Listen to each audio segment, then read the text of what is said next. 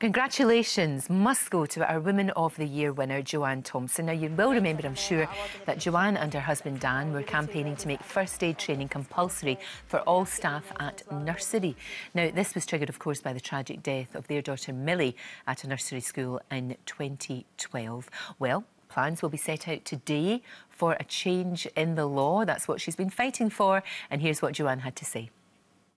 This could happen to you when you're walking down the street. It could happen to you when you're pushing a pram down looking after somebody else's child, and this isn't just you as a parent, this is you as a grandparent or you as a brother or a sister or an uncle. You never know when these situations are going to happen. It's an amazing thing for us to go away and know that that's what our daughter's done, even though she's not here anymore. Very special lady.